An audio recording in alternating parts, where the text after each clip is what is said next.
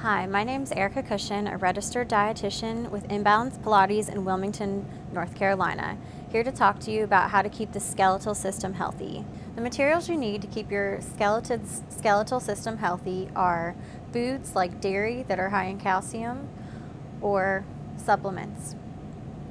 Step 1. The first thing you can do is make sure that you're getting plenty of calcium and vitamin D. These are mostly found in your dairy foods like milk, cheese, and eggs.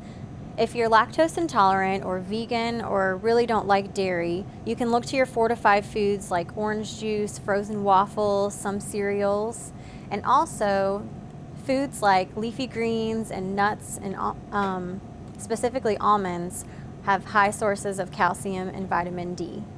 Step 2, if you're not getting enough calcium and vitamin D in your diet, feel free to take supplements. Look for supplements that also have vitamin D added into them, as this can help utilize calcium in your body. Step 3, bring weight-bearing exercise into your life. This causes strain on your bones and makes them react and become stronger over time. And that's how to keep the skeletal system healthy.